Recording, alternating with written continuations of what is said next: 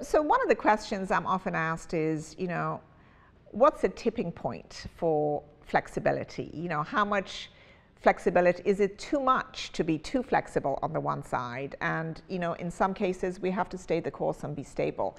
This is precisely the idea behind super flexibility rather than just flexibility.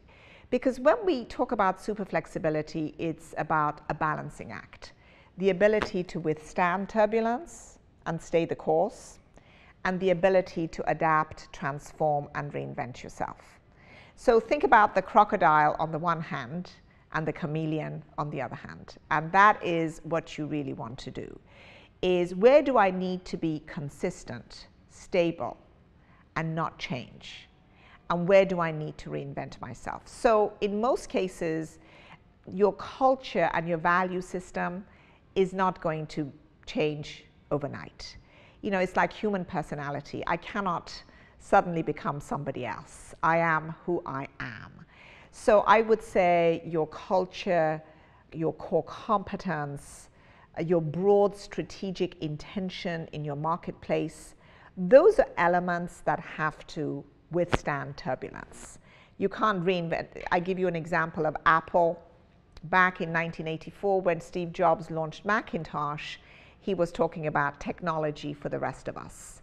That was the mission, the purpose of Apple at that time.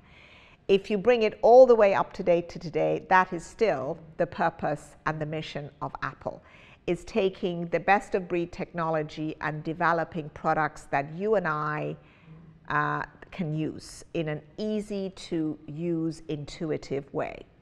So when you think about super flexibility, think about this balancing act. Where do I need to stay the course and be stable and not change my trajectory?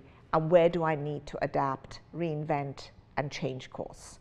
And as I said, the two images that come to mind is the crocodile and the chameleon. And this is where I see many leaders have a big challenge, because they tend to think either or. Either I've got to throw everything up in the air and I've got to completely, transform myself as an organization, or I have to sort of stay the course and be who we are because we're 100 years old and we've got to keep this pedigree.